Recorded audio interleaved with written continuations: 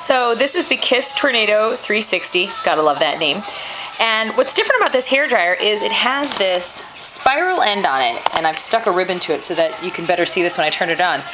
What this is designed to do is eliminate the need to have to shake your hairdryer so that it doesn't burn your hair from the heat. This spirals around and spins the heat, the air that's coming out of it, so that it shakes the air for you, basically. So let me turn it on and I'll show you what I mean. I stuck a piece of ribbon on there so you can see what the air does. Oops, let's get it on here.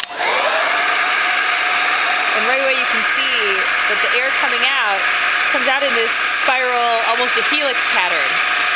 And if you take the ribbon off, you can actually feel it pulsing on your hand because it kind of goes. So let me pull the ribbon off of there for you.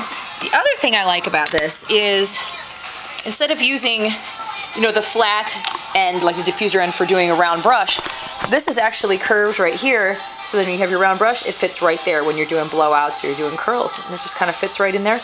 And I love it. It's a very different sensation when it's on. Let me turn it back on now so that you can see it spin. Because you feel it kind of hitting your hand.